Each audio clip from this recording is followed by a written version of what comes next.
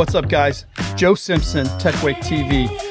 You got this new fancy soundbar with Dolby Atmos, and you plug it up and you're playing it on your system, and it doesn't sound like anything better than stereo. Well, there's a good likelihood that you're just getting stereo signal out of that soundbar, especially if you have the Sonos Arc. It's so difficult sometimes to figure out all the new technologies and syncing them all up and getting them to work together that it sometimes is not even worth the effort, because the soundbar on its own sounds really good. But let me talk you through my process of arriving at where I finally got a good, clean Dolby Atmos 7.1 signal, actually 7.2 signal out of the soundbar. So when I first set up my theater, I used to have like a Pioneer surround sound amp, 5.1 channel. Then I upgraded to a 7.1 channel Elite Pioneer. I had the little microphone. I would adjust everything.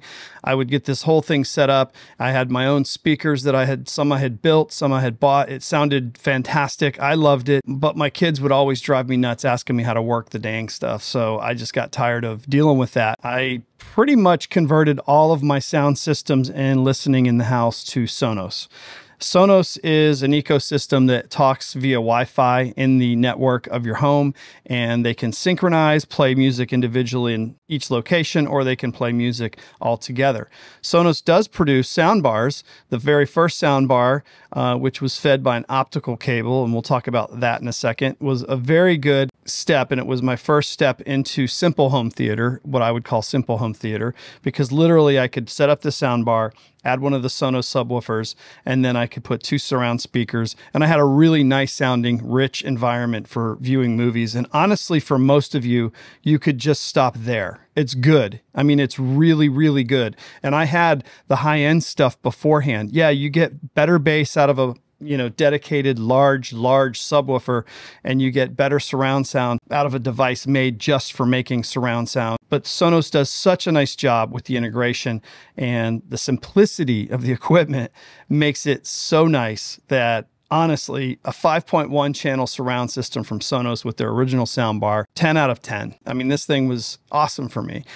I would say the only thing that it lacked was maybe those exhilarating dynamics in certain movie scenes that just didn't seem to pop as much when they did on the other theater system. But that was more like a volume thing than anything else. But for 98% of all of the listening and the types of things that I watch, the Sonos is perfect for that. So having that system for a few years, I decided I wanted to make the move to the Sonos Arc because it had such great praise. Everybody loved the sound of this thing. More speakers, more amplification, better surround sound. And that's where the problems began for me. I had paid such a premium price for the soundbar, I wanted to get everything I could out of it. So I started to investigate how to get Dolby Atmos out of the Sonos Arc, which, if you've looked on the internet, has been a topic of discussion and a difficulty for a lot of people, especially for those who set up theater systems and have projectors. So let me walk you through some of the basics, and then we'll actually talk about my solution that I finally came up with that I'm going to share with you today. Doesn't cost a ton of money, and it's not terribly difficult. So let's talk about audio and video connections first of all. All right, so there's different sources for your video content for movie viewing and TV viewing. You might have a TiVo box. You might have a Blu-ray player. You might have an Apple TV, an Amazon Fire product, or a Roku, or any of the other myriad of things out there to watch content for videos and audio through. Apple TV is going to be your main core device that I'm going to reference through this, because I've kind of determined after trying them all that the Apple TV finally, with their latest iteration of the 4K TV, is probably where I'm going to land and be happiest. The one thing I don't like most about the Apple TVs up until the latest version is their remote. I hate how touchy it is. I can be sitting on my couch and bump it with my elbow, and next thing you know, I've skipped back 10 minutes and the whole family's yelling at me because the darn movie, backtracked or something like that. So let's talk about audio and video. You know about the sources. There's several ways to connect for Dolby surround sound. The most common way is optical cables, and most devices nowadays have the optical cable outputs on them, or some devices like the Apple TV puts their information out via HDMI. Now, there's different types of devices like switches little matrix switchers that have optical out and different choices of audio outputs. But up to this point, it's been optical output for the digital surround sound. So HDMI came out, and it was a single cable that simplified your video connections, and you just plug it in and it carried a large bit of data across one cable, and it worked perfect. And then it got to the point where the HDMI carried all the audio stuff too. So literally, it simplified the TV connections to your surround system. You just plug in the HDMI, plug it into your theater system, and you were ready to go. If you had a device like a DVD player and it needed to play its video through the TV, right? Well, the TV would then maybe have an HDMI output, but it didn't necessarily carry the 5.1 channel surround out with it. And so they created this thing called an ARC, an audio return channel. So you could plug in, say, on a TV, 3 devices in HDMI 1, 2, and 3, switch between those devices, and whatever signal went into that HDMI port, the TV had like a master HDMI out maybe to your theater system, which would carry then back the audio channel, or you would just use one of the designated audio return channel ports, right? So if you had 3 inputs and you had a DVD player and an Apple TV, the third input for HDMI might say ARC. Well, that's where you'd plug in your sound bar or your theater surround, and the 5.1 channel surround would be carried back out from the TV from there. It's like a pass-through thing. And it didn't always work perfect. Some TVs did it differently than other TVs, and you ran into a problem if you only had one HDMI in and it was an ARC channel. Well, then you could only have really one device. It was just kind of confusing and a pain in the neck. So then they came out with something called EARC, which is enhanced ARC. Now on the ARC, which is the 1.4 HDMI format, the audio return channel would bring 5.1 channel surround only, or 7.1 or whatever. The EARC is an enhanced ARC, and just think of it as just a bigger highway for data.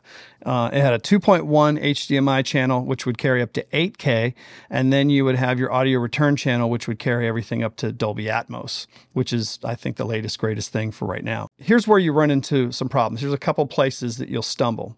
First of all, you have to find the device that will put out Dolby Atmos. There's a couple layers of the supply of the Atmos signal. Dolby Atmos comes to you off of a device, either a Blu-ray, which would be the simplest, right? You buy a Blu-ray, it says Atmos on it, you put it in an Atmos compatible Blu-ray player, you hit play, you use the HDMI out, you get Atmos. It's pretty simple, straightforward. That's an expensive way to digest movies because you're buying all your Blu-rays to watch your stuff, so you may not want to go only with that route. Apple TV is probably the most versatile because it offers the Atmos 7.1 channel output.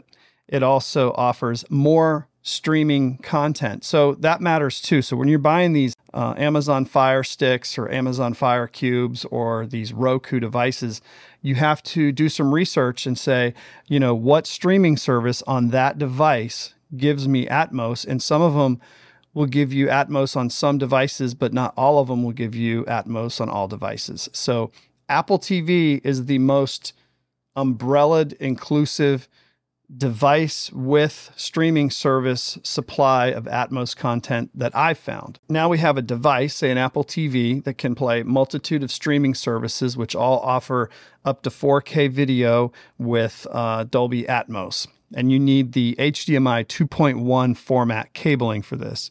So you can get the source. Now you have to walk that source over to a surround sound system. The soundbar incorporates all the different speakers that you would normally have to embed in the wall in the soundbar. So obviously they're emulating or faking the sound with delays and reflections and things like that, whereas the other system would use speakers directly placed where they would emit the sound where they need to. You can get a great feel and an enveloped sound field with the Dolby Atmos off of the Sonos Arc. I can attest to that for sure. First of all, soundbars can be picky with their signal. I know the Atmos that goes into the Sonos Arc, it's not always accepting of the signal that it gets. So you have to feed it exactly the right signal. I don't know if the other soundbars are like that. I don't own them. But it can be kind of tricky. The other thing is when you introduce a projector into the mix and your projector is here and your soundbar is here, right? You obviously can't run the same cable for an audio return channel. So if you have a TV, your TV is close to the soundbar. So you can use the audio return channel right off the TV. And a lot of projectors don't have the ARC or the eARC channels. So you have to fake it or make it. You know what I mean? Walk with me here for a second. You have an Apple TV that sits over here in a cupboard. You have a sound bar on the wall and a projector over your head. The Apple TV only has one HDMI out. So if I take that HDMI to my projector, I'm not going to get sound out of my sound bar. And, oh, okay, well, I'll just take a big long optical cable out of my Apple TV over to my soundbar. Well, now I'm down to 5.1 channel surround, so that doesn't work. You have to have some type of multiplier or splitter that will take the original Apple TV signal, take it into a device that will peel off the audio and create an audio return channel and peel off the video and send the video to the projector and the audio return channel to the soundbar. The problem is there's not many people that made a device to directly address this issue. There was a lot of devices that had like multiple HDMI inputs with an optical out, so you could have your optical out to your soundbar. And only recently, I think it's a company called Arcana. I think it's Arcana. Maybe it's a different company name, but I think the device is the Arcana. And it's like $200. It comes from England, and from what I hear, it works perfectly great. But there's been some companies that have popped up on Amazon that I've been interested in, and I finally found one that works perfect for me. So our plan of attack today is going to be to use a Apple TV with an HDMI out to an input on a switch that has two outputs.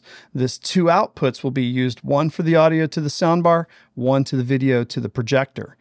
The settings on this box matters, but the nice thing is I can attest that yes, it does work, and yes, it sounds great. And I think the Dolby Atmos is worth the price of the switcher.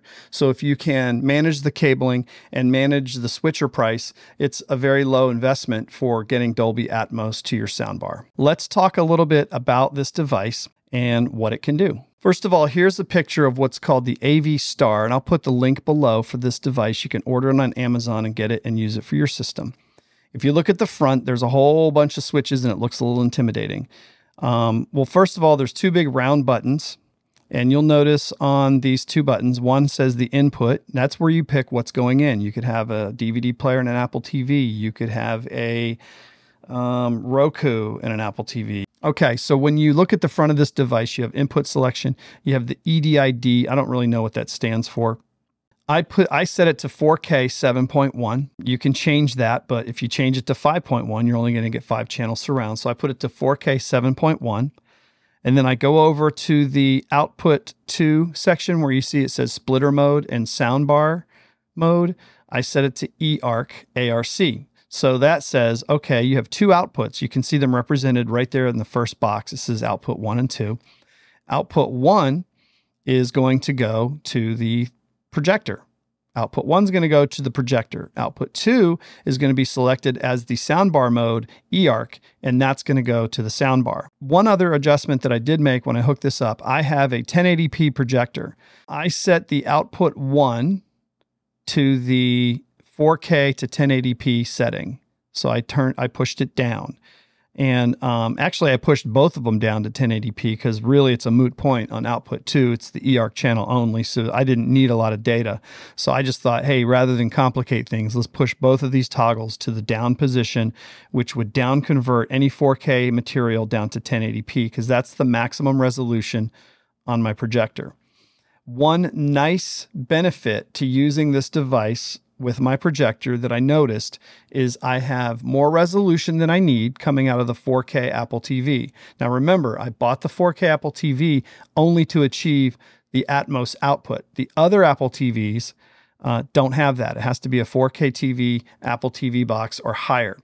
So I pushed it down to the 1080p, but one thing I did notice is I get a lot less banding and blocking in the dark areas of my signal because what's happening is this device is down converting a high resolution image, 4K, down to a really good resolution image, 1080p. And for some reason, the output from this device is so much cleaner than the standard 1080p output from my Apple TV, and I don't really know why, but it just looks great. So I can tell you, you will get a video improvement if you're using a 1080p projector. You can test it and feed back to me on that, but 100%, it's really, really nice. So on the back side, you see the HDMI in and out.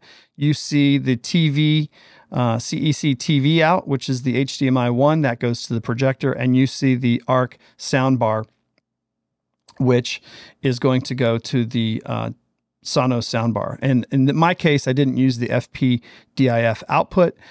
You could do that, but I don't know that there's any need to hook anything up there. So you can use this device in two modes. You can either use it in what's called splitter mode, where you can set the device to have two outputs of the same signal, which I don't find to be useful.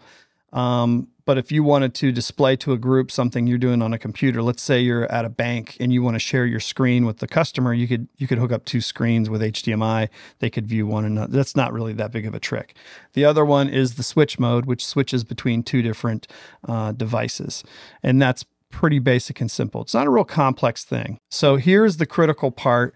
The soundbar supported on HDMI 2 out only. So what you want to do is make sure your Sonos ARC is connected to the output 2 or the HDMI 2, and you want to set that output 2 to ARC or eARC.